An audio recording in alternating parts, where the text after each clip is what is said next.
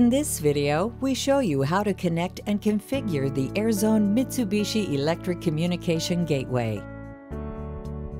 The gateway is made up of 3 elements: a connector for the Airzone system's main control board and a fixing post, a configuration microswitch, a connector for Mitsubishi Electric AC unit.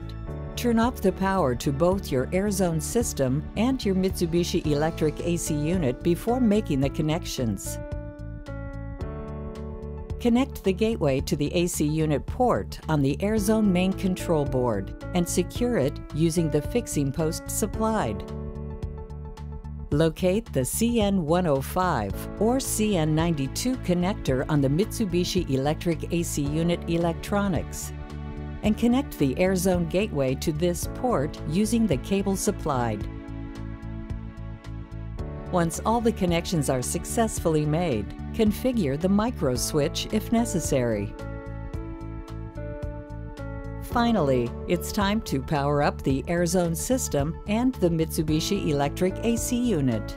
Check all the status LEDs on the gateway to verify correct operation. Power supply LED, microprocessor activity LED, communication LEDs, gateway system, communication LEDs, gateway AC unit. Once the Airzone system is configured, select any operating mode other than stop to generate demand in a zone and check that the Mitsubishi Electric controller receives the commands from the Airzone system. Finally, check that the static pressure in the ducted AC unit is in accordance with the conditions of the airflow distribution network in which it is installed. See the manufacturer's manual for the AC unit if you need to modify this parameter.